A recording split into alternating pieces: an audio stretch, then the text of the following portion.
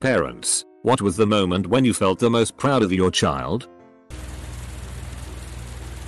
There was a snowy day. I was working still in my office.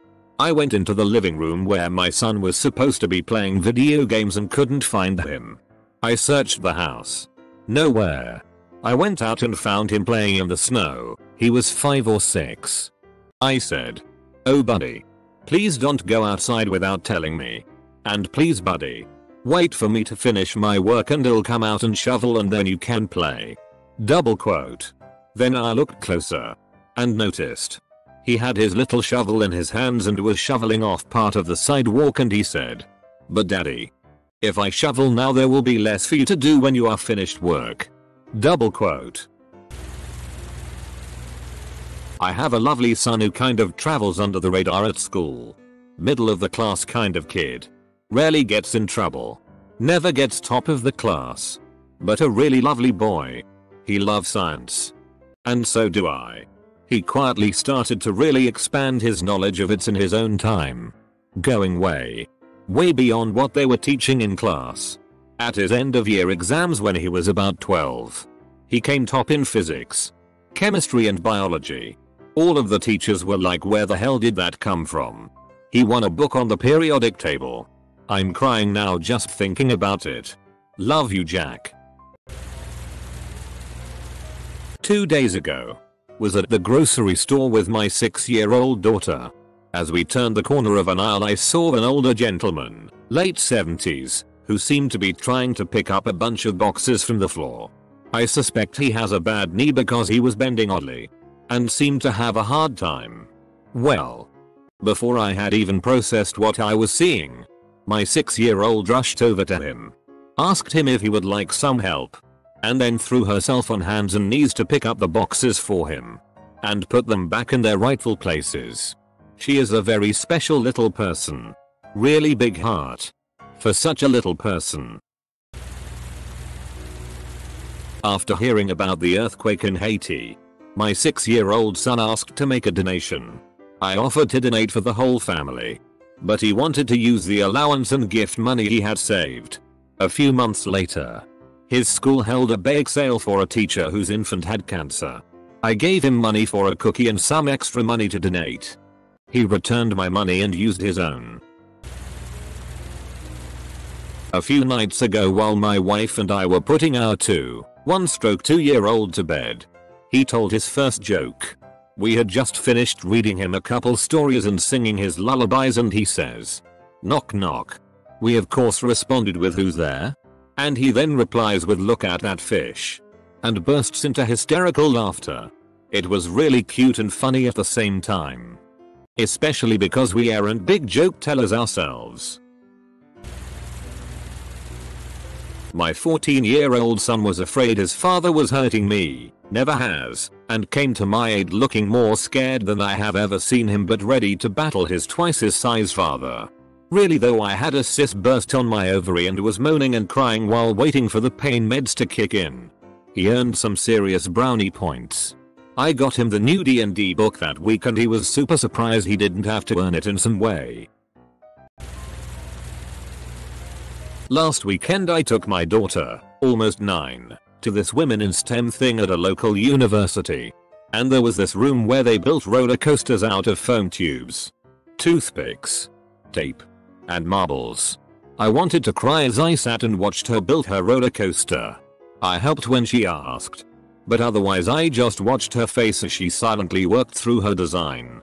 She tried things. They didn't work. She made adjustments and changes to her design until it did what she wanted. It was just so amazing to watch her thinking and planning and executing this design. I was bursting with pride. I was talking to the parents of H's, my son, friend, and they asked me about the fight he had at school the previous week. What started it and whatnot. This was the first we had heard of it. So when I got home I asked H about the fight. Now, this was last year. He was 10.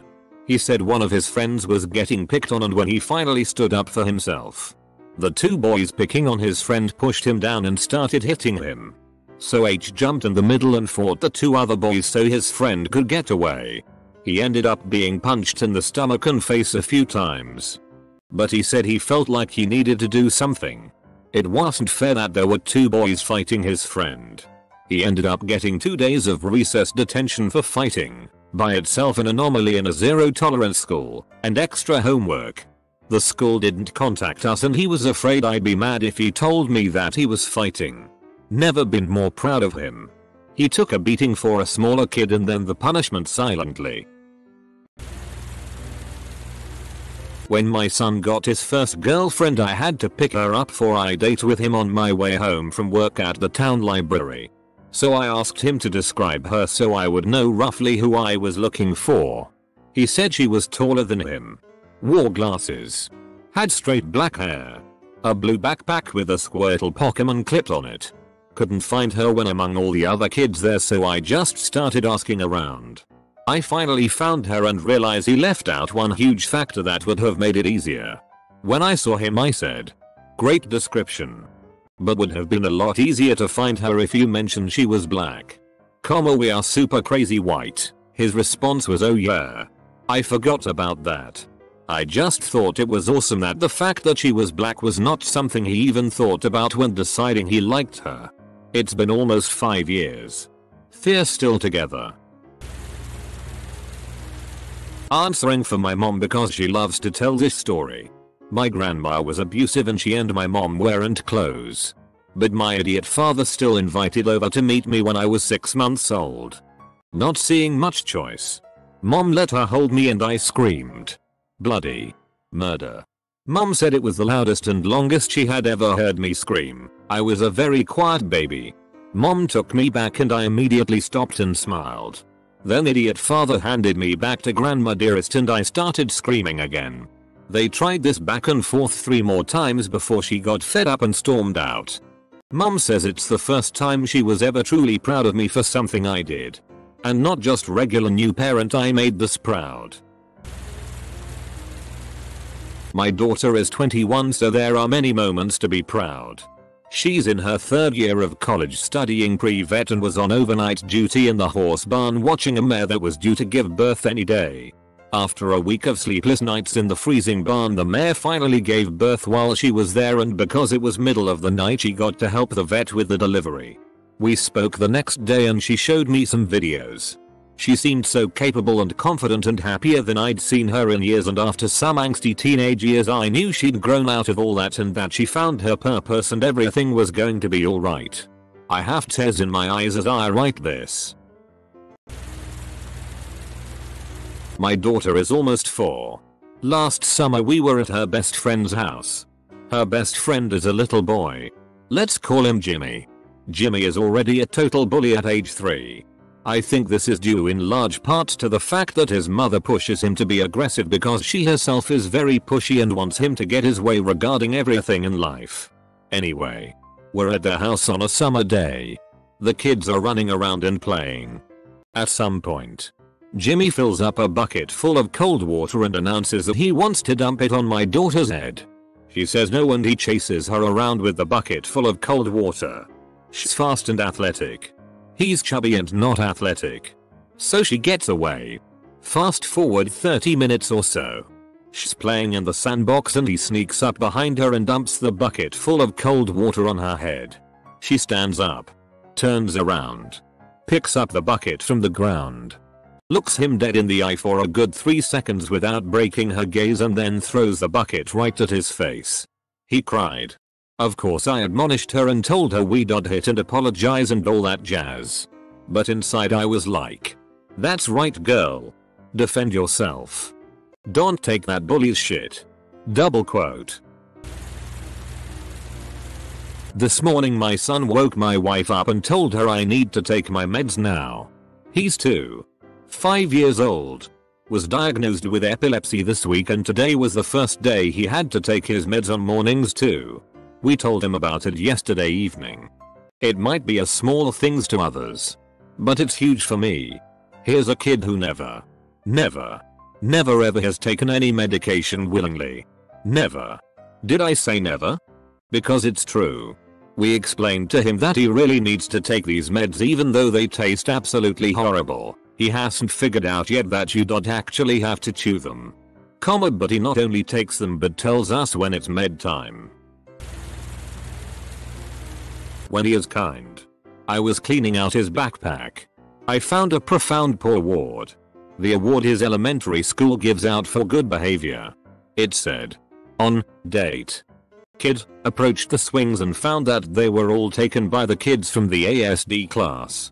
While they were swinging, he talked to them and played with them, and pushed the ones who couldn't get swinging on their own. He asked me if he could bring a pad to school. Sure. Why? He said that one of the girls in his class had started her period and she didn't have a pad. And it was embarrassing. So he wanted to make sure he had one in case that happened to another girl. We were driving. It was cold. He saw a panhandler who didn't have gloves. When we stopped at the light by the panhandler, I heard his window roll down. He said, "Hey, sir." When the guy walked over, kid handed over his own gloves and $1. Now I buy dollar store gloves for us to hand out. Close bracket. My son is 5 and my daughter is 3. They sleep in separate bedrooms next to each other. They used to share a room until recently, and have been adjusting. My daughter didn't want to go to bed and was whining a bit in her room. I was on my way to check on her and I saw my son sitting on the edge of her bed. He was holding her hand. He leaned down and hugged her and kissed her. He said, "I know you have to sleep alone now and you're scared, but I'm just right there. It will be morning soon," and he walked out. I was amazed at his compassion for her. Super proud. Not my kids. My adopted grandkids. Refugees from a corrupt and violent third world nation. 1. The girl arrived with almost no English. Very shy. And entered school mid-year. She won 3 medals by year end. 1 was for the most helpful and compassionate student. 2. The boy, older, was having trouble adjusting. Got a first aid course as part of a keep him occupied plan. A month later he was at an Airbnb party that, of course, got out of hand. I had told him if trouble started he was to get the hell out and come home. Not only did he call the cab, he rounded up several other kids who also wanted out. That's not the proud moment. The host began seizing and puking from alcohol poisoning. My kids sent the other kids to wait. Went back to administer first aid. Called the ambulance. Accompanied the patients to emergency. Supplied all the necessary info. Returned to the party. Now crawling with cops. And brought all the waiting kids to our house to be safe. He's still having adjustment issues. But I knew from that moment that he was going to be okay. My son is 8 years old. He's got a huge heart and he's so thoughtful. One day my wife had some nursing friends over to study for an exam and he set all kinds of snacks out for them. Then he went outside with an umbrella when he heard one of the girls was close to the house and just waited. When she arrived, he met her at her car and escorted her in. We never asked him to do that. Later around lunchtime I was upstairs watching TV and he brought his lunch up with 2 forks and wanted to share with me. It was his favorite kind of food too that he doesn't get to eat very often. I told him several times throughout the day how proud of him I am and what a good man he will become. I'm tearing up just typing this lol. I got a call he was in a fight. Wife was out of town. I get there and find out he was sticking up for a kid being bullied. The kid was sitting alone minding his own business and a dickhead started up with him. My son tried talking then walking away. Didn't work. There was a kerfuffle. Zero tolerance policy, so he gets in school suspension. Even the VP was like, "We have no choice." I basically told my son that yeah, he's in trouble with the school. But you and me? Were good kid. Nice work. Other parents were another matter. Some people can't accept the fact that they raised an asshole. I haven't been a parent very long, only 5 years, but the proudest I felt is when she started reading. My kindergartner went into the school year only able to read her name and a couple sight words, A and the, which is normal. Around the holidays, She picked up a flyer sitting on our kitchen table and started reading it out loud. My wife and I shot each other a glance like, are you seeing this shit? Pretty soon she read the whole thing. It was some Christmas party for kids. So nothing difficult. Then she did the cutest thing. She looked off in the distance and goes, "Huh, I can read." Then put the flyer down and galloped out of the kitchen. My wife and I laughed and hugged and had a mini celebration. We just ran into her teacher last week at the store and she said, "Your daughter is reading at a level E now." Which is about a year ahead of schedule. We're so effkin' proud of that little monkey. Does it count if it's a story about my baby brother? And I and our mom were super proud of him. I went away to school at 19. My brother was 12 at the time. And I went to a media arts school where I was learning how to make digital art for video games. When my baby bro found this out, he thought it was super cool. But my grandmother was threatening to disown me for wasting money on something useless and would say that if I didn't come home immediately I was dead to her. My little brother was with her when she started going off about me again and he stood up for me. According to mom, he pointed out that I graduated from high school with honors and an associate degree from the dual enrollment program. And if doing well in school and following my dreams was worth being disowned over, then he hopes he does well enough in life that she disowns him too. My grandmother was that person that everyone in the family seemed to revolve around and wouldn't dare disobey even if they didn't agree with her. And the fact that he stood up to her from my sake made me feel super proud. And I know mom feels the same. Our beloved family cat had to be put to sleep. Due to timing and bad weather coming in. We had to take her to be put down and then go bury her while my husband was at work. My daughter loved this cat so much she had her picture on her birthday cake 2 different times. Now, as a 10-year-old girl, she bravely stayed with me and petted KK as the vet did the final injection. My son, 12, chose not to be present because he wanted to remember KK as she was alive. I respect someone who knows their limits. I was very worried about getting the grave dug before the bad weather set in. And my son said, "Don't worry, Mom. I'll take care of it." And he did. He single-handedly broke through the hard ground and got it done. That was an awful, hard day. But my kids both stepped up and supported me even though their own grief. I have a picture of them by KK's grave that I treasure. I like playing Fortnite and my 4-year-old daughter has been playing a bit lately. Kind of conflicted about letting her play it, but she doesn't play it much. She doesn't like the battle royale version where everyone kills each other because she isn't very good at it, but the other save the world version where you play with other players against computer opponents. She likes chopping down trees and finding chests with rewards in them and winning all the stuff at the end of the levels. Anyhow, I was watching her last night and she built a fort to protect herself from the computer opponents. Like literally 4 walls, and then edited a door into one so she could get in and out. She's going to be running rings around me soon. I loved video games growing up. Some of my fondest memories are playing Mario with my sisters. We were sitting in a restaurant that sort of spilled out onto a broad sidewalk along a shaded avenue in a nice village known for being beautiful and relaxing. It was the sort of restaurant where the entire front of it opened up like an accordion when the weather was good. My wife and I were sitting at a table near the front with our eldest son. We were talking and having a nice time, considering what bottle of wine to order. My son was focused intently on something out near the street when he got up and ran out onto the sidewalk and crossed the street.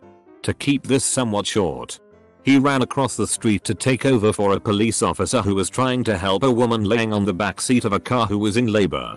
She gave birth before the ambulance arrived. Our son always wanted to be a doctor and we were proud of him when he achieved that dream. Seeing him in action, seeing the responsibility he assumed to help people, that was one of the proudest moments of my life.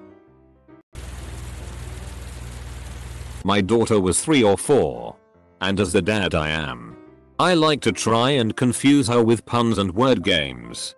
As a joke, we taught her that crocodiles go tick-tock because of the clock in their bellies. She watched a lot of Jake and the Netherland Pirates at that time and thought that was great. Fast forward a few months, and were asking her what sound does a dog make? What sound does a cat make? What sound does an owl make? Then I ask what sound does a crocodile make? And she answer laughing. Tick-tock. Tick-tock, so I followed up with, what sound does a clock make then? And she though for a second before coming up with cuckoo cuckoo. My wife just turned to me and goes, she got you there, yeah. My 3-year-old just bested me in a battle of the wits with that one. I was super proud of her. I'm not sure this counts, but I have an objectively cute baby who smiles a lot. She brings a lot of joy to strangers. Once I was in my church building and this elderly lady who didn't speak English well saw baby girl and came over to say hi.